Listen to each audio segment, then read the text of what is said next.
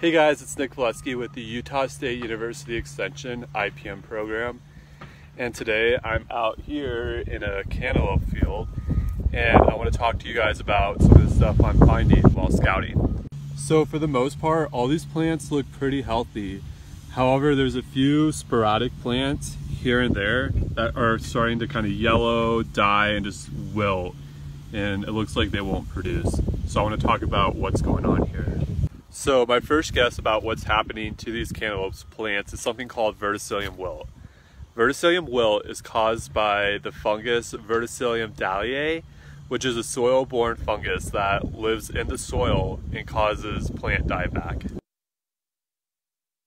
This disease is widespread in Utah cantaloupe production. We'll also see it in tomatoes, potatoes, peppers, and eggplants as well. So again, the fungus Verticillium dahliae is soil-borne. Infection occurs when that fungi comes in contact with the roots of the host plant, and then it'll overwinter as a survival structure called microsclerotorium, which are these hard black ball or fungal structures. Verticillium wilt can be a problem throughout the entire growing season, especially if the field you're growing in was planted with alfalfa the previous year. Some general symptoms you want to look out for include just the wilting of the plant. There might be some chlorosis happening in the leaves.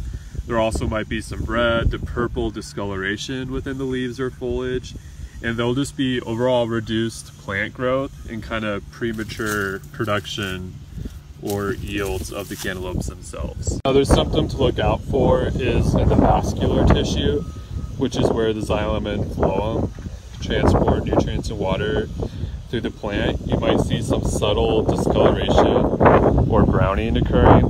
That's another symptom of Verticillium wilt.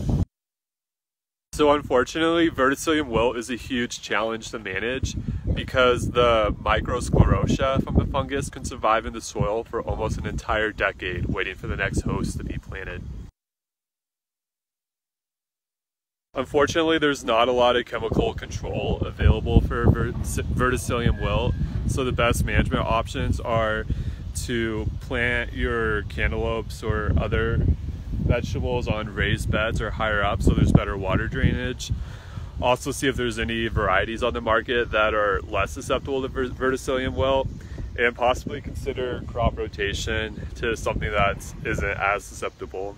When you're out on your farm or garden scouting for Verticillium wilt, you want to look when the temperatures are about 60 to 74 degrees Fahrenheit, and the symptoms will probably be expressed on one side of the plant to begin with, and symptoms may not appear until the host starts initiating flowering. Another disease that you might see that's similar to Verticillium wilt is Fusarium wilt, which is widespread again in Utah cantaloupe, pea, tomato, celery, cucumber, pumpkin, watermelon production.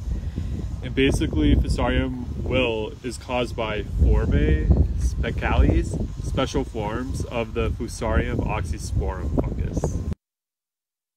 Like Verticillium wilt, it's a soil-borne fungus which takes a lot of cultural control practices to manage.